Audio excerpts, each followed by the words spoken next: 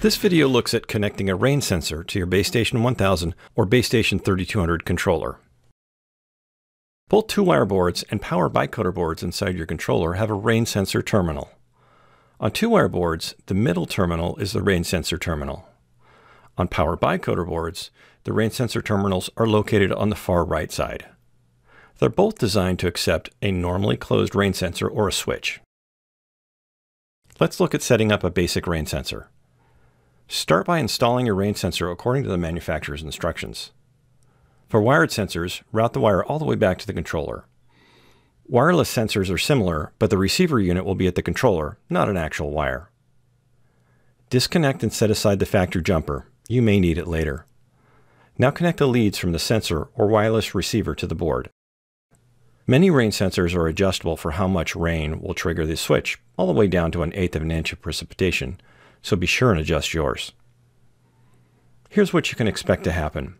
Once it starts raining and the right amount of moisture triggers your sensor, the controller will stop all programs, typically within 1 to 2 minutes of the sensor input.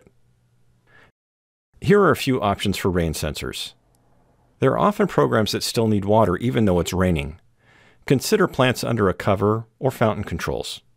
These programs should skip or ignore rain sensor inputs. To make a change, open the specific schedule, scroll down to Advanced Settings, and uncheck Obey Global Conditions. With this unchecked, the program will ignore rain sensor inputs. Even though the rain sensor is wet, the fountain program will run as scheduled.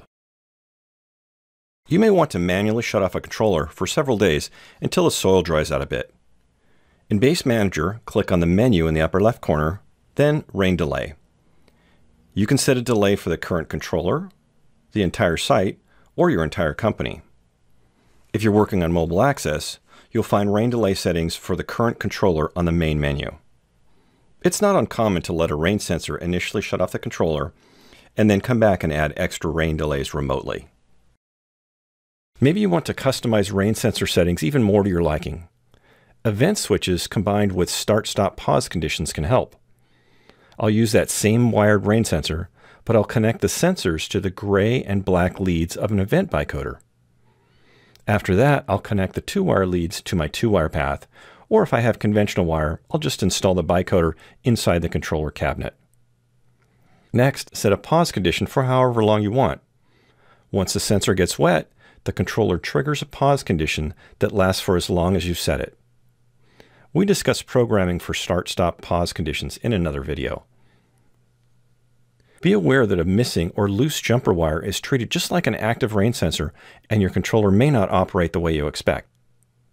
If you experience programs that pause or won't run, double-check the jumper wire on that rain sensor terminal and make sure the screw is tight. If you tossed out the original jumper, a short piece of replacement wire will do the trick.